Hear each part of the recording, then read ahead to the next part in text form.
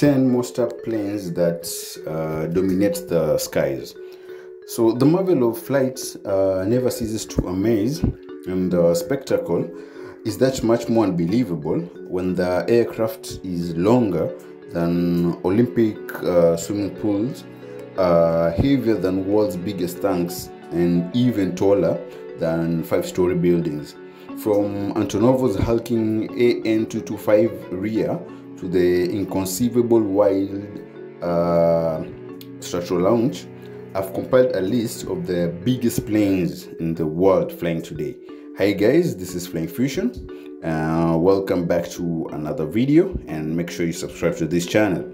In this video, we're going to look at the 10 monster planes that dominate the skies. So at number 10, we have the Stratolaunch. Okay, Paul Allen's Stratolaunch certainly is a monster plane. Okay, the composite 6-engine twin fuselage aircraft has the longest wingspan in the world of about 385 feet from tip to tip. So if you placed a Stratolaunch on a football field, the wings will extend through the goalposts an extra 12.5 feet on both sides. Okay, the aircraft is designed to carry rockets up to the stratosphere and drop them, where they will then launch to space. The alternative to conventional rocket launches could conserve some of the fuel needed to overcome all of the Earth's gravity from sea level into orbit and launch small rockets at rapid speeds.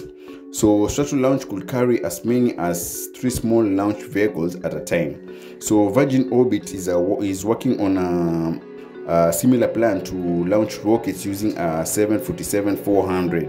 Okay, in 2018, the Stratolaunch conducted a low-speed and high-speed runway tests, and the first time it moved under the power of its 6 Pratt and Whitney turbofans. Okay, a year later, it took to the skies for the first test flight.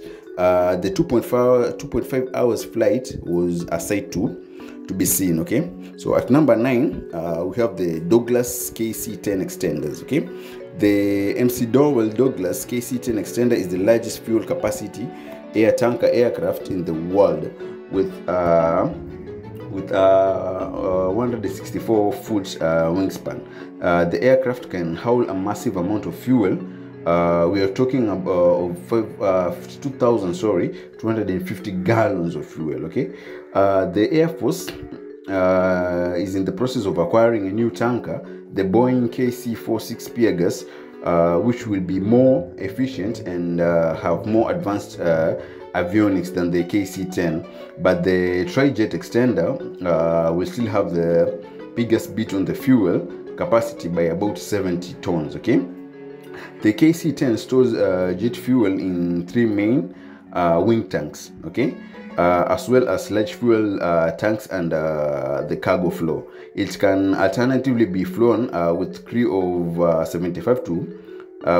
crew of 75 to 73 tons of cargo or 85 tons of cargo in all cargo configuration. Okay, and by the way, guys, I didn't know that airplanes fuel are stored in the wing. So if you too you didn't know about that, maybe you should know. I thought you should know, guys. So at number 8, we have the Airbus A380. The Airbus A380 is the European 747, and the A380-800 is the largest passenger aircraft ever made, with a room for 850 passengers. Okay, it flies some of the longest routes around the planet, but like the 747, it may be starting to get replaced with smaller planes with similar range. Okay, the Airbus A380 is truly the world's flying bus, flying more people at a time than any other plane in history. Okay, so at number 7, we have the Boeing C-7 Globemaster. Okay, 3. The C-5 Galaxy may be the US biggest military plane, but the C-7 Globemaster is the primary workhorse. Okay, the aircraft took its first flight in 1991, and 279 Globemasters have been built since. Okay, the C-17 airlifter can haul about 85.5 tons into the sky flying missions around the world to transport troops and cargo and perform airlifts to medical evacuations and fly airdrop routes. Okay, so at number 6 we have the Boeing 747. So the Dreamlifter is already on the list, but it only represents a small part of the accomplishments of the Queen of the Skies. Boeing has built over 1,500 Boeing 747s, and the planes have served as the largest passenger and cargo aircraft in the world. A military command center in the sky, Air Force One and Space Shuttle lifter, and a telescope flyer for NASA, okay, plus Iron Maiden, even as one called Air Force One. Okay, the aircraft is being phased out of airlines in favor of a single ISOL design that can now fly with enough range to cross the oceans. But as the only U.S. mass-manufactured 4-engine jumbo jet, the Boeing 747 has some years in it yet. Okay, so they're not facing out the 747. Okay, so at number 5 we have the Airbus Beluga XL. Developed in 2014, the Beluga XL flew its first operational flight in 2020 after more than 200 test flights. Okay, it has officially joined Airbus. Okay, already bemouthed fleets to move certified big things around the world. Okay, the plane is massive. Yeah, it's 206 feet long and has the largest cross section of any cargo plane in the world. Okay, a pair of Rolls-Royce Trent 700 turbofan engines help the hulking plane airborne. Okay, it's got a leg. It's got a longer wing up to on the previous A300 600 super transporter. Okay, the Beluga XL can haul not one but two of the massive A350 XWB wings. Okay, so at number 4 we have the Boeing B-52 Stratofortress. The B-52 entered service in 1955, and the first B-52H, the current model, debuted in 1961. So the B-52 bomber is the grandfather of the Air Force. Okay, aging but still capable of delivering a serious punch. Yeah, the BAF can carry up to 70,000 pounds of weapons, from precision-guided conventional bombs to nuclear warheads. Okay, while the B-2 stealth bomber is and the B-1 supersonic bomber could be retired when the B-21 is introduced, the Air Force wants to outfit the reliable B-52 with new engines to improve efficiency and range. Okay, so while the giant bomber enters its 6th decade of service, the technology within its hold is ever evolving. Okay, as the Air Force is also planning to equip the B-52 with a long-range stand of missile. Okay, a stealthy nuclear cruise missile. Okay, so at number 3 we have the Boeing 747 Dreamlifter. In the 2000, Boeing found it needed a cargo plane with enormous amount of storage to transport components for the 787 Dreamliner, which has parts made all over the world.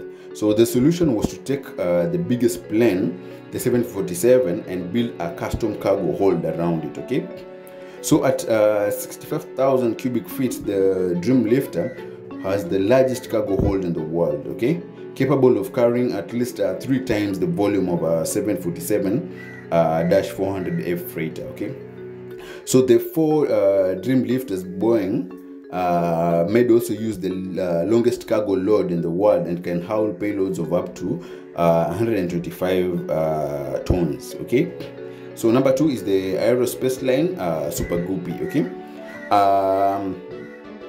so a Guppy might be a prey, but the Super Guppy is a predator. Okay, the bloated aircraft has been retired by every institution in the world except for one, NASA. Okay, so the US Space Agency finds the Guppy's wide dimensions perfect for transporting spacecraft and rocket components. Okay, so the first Super Guppy was constructed from a ballooned fuselage taken from Boeing C-97 Stratofighter, which first flew in 1965. Okay, the turboprop cargo plane was largely replaced by the Airbus Beluga for large and awkwardly shaped cargo delivery. Okay, but as long as NASA still has use for the Super Guppy, it will continue to baffle people in the sky, and NASA loves the Super Guppy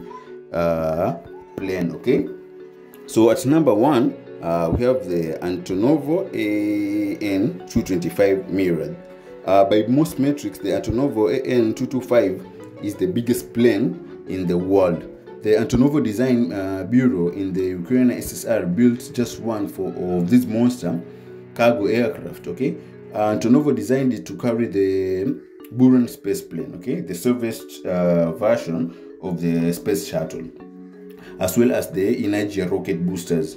But the plane quickly found other airlifting work after being refurbished following the collapse of the Soviet space program. Okay, so the AN225, yeah, is the heaviest aircraft ever built. Okay, with a maximum takeoff weight of 710 tons. It holds the record for the total airlifted payload at 559,580 pounds, as well as airlifted single item payload at 418,830 pounds. 830 pounds. It has the longest wingspan of any plane currently flying at 290 feet, and it has 6 freaking engines, guys.